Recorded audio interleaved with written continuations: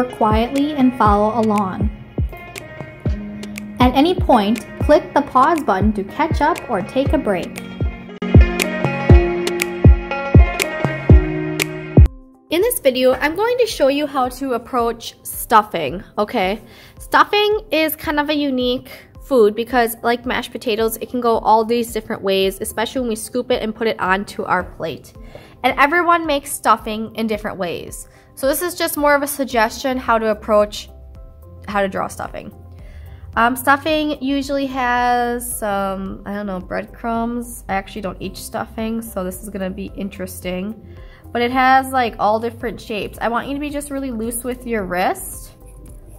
I'm just kind of letting the pencil do the work. And whatever you add to stuffing, you can draw it. I'm just gonna do it based off of what I've seen in my family and things like that. It also might have some vegetables and peas, so you could add those in there.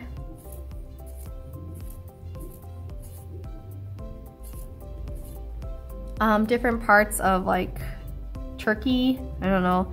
I'm just gonna go back to adding some more chunks, kind of filling in these spaces. I'm using line, but notice that my line is not going over one of the previous bread, or I don't really know if that looks like bread yet, but the spaces that I drew before. It's kind of adding some lines to break it up.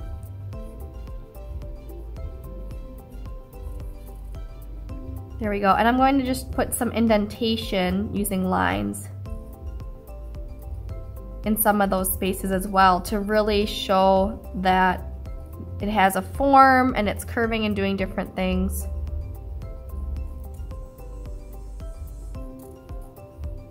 It has texture. There we go, and I'm also going to add dots. Just again to give it more texture to stuffing. Stuffing is very, it has a lot of crumbs in it sometimes. I don't know, everybody makes things so different. So,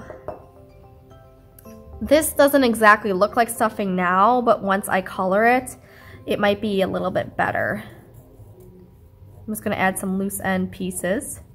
And your pieces can be all different sizes. Remember, they don't have to be all the same. I'm adding some smaller ones around the side. There we go. Once we put it on the plate, it might look a little bit better. All right, that's how I drew stuffing. Let's see how you do it.